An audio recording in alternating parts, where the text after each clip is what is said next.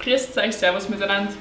We are going to go through one lap on the simulator on Ring today, one of my favorite tracks. I'm going to talk about breakpoints, gears, apex points, and yeah, it's not a perfect lap, but I think it's good to talk about it, so let's get started. The main straight of Ring is pretty long, so to get a perfect lap out you need to prepare the last corner, means being on throttle as early as possible. So in real life it's actually pretty uphill, the main straight, so you go up to 6th gear. Breakpoint for turn 1 is after 100 meter. It's in 4th gear the first corner. Really try to take the complete entry and exit curve. There's like a yellow sausage on the exit which you're not allowed to cross, also in real life. Then you have this long straight going up to the hairpin, which is in 2nd gear. Breakpoint is at 100 meter for me here in the sim.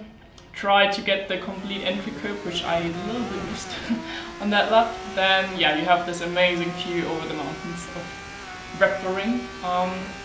Go to 5th, go to 6th. Then you have the downhill braking corner, which is breakpoint before the bridge. 3rd gear, try to take the mid curve, which helps to rotate the car. It's always pretty difficult to not lock the inside wheel there. Then you have the first left-hander, which is in 4th gear, pretty quick corner. Try to take the entry and the exit curve completely up to the sausage. Then you have the second left-hander, which is just a little brake or a little lift, depends on the car, but it's a really quick corner. Then you have the long straight coming up again to the second last corner, which is in 5th gear, really quick corner again. Try to take the entry curve, try to take the mid curve if the car handles it. And then you have the last corner, which is kind of downhill. You have like a bump middle of the corner, which you need to try to take completely, and then you have pole position on Ring.